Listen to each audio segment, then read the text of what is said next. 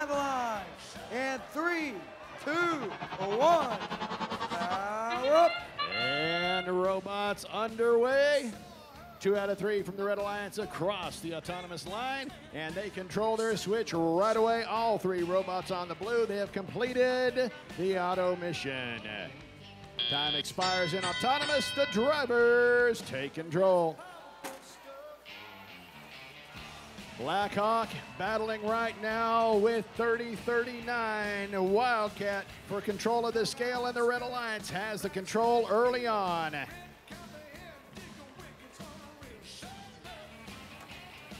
Blackhawk continuing to pour cubes into the top of the scale.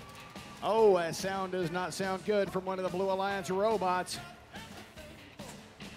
Able to continue, the Red Alliance still in control of their own switch. Your #1 Alliance seed right now trying to take control of the field as they're trying to steal the blue switch. A power-up has been played. It's Levitate by the Red Alliance.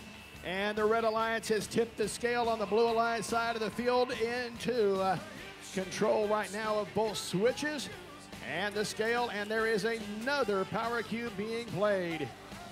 Bomb Squad with a near miss as Nighthawk continues to round up the power cubes. 71-23, one of our rookie teams trying to force one through the portal. And it is the Red Alliance right now early on with a significant advantage. Blue Alliance is going to have to power through. Down to 50 seconds in the match, the Bomb Squad right now trying to pick up a power cube. And 18-18, Team Talos had one and lost it. Power up has been played. It is Force that gives control to the Blue Alliance for a short time. And time expires, it goes back to Red. Power up has been played.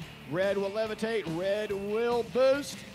And your 30-second horn has sounded. Bomb Squad trying to get themselves in position to climb. Down to the final few seconds here in the match. And Blackhawk trying to get over to the ramp in time. They're down to the final 5 seconds in the match.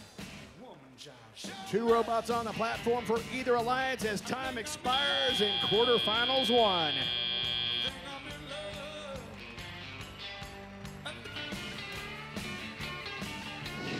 Scores coming up on the screen. The field turns red. That means the Red Alliance is your winner with a final score of 330 points, 169 for the blue.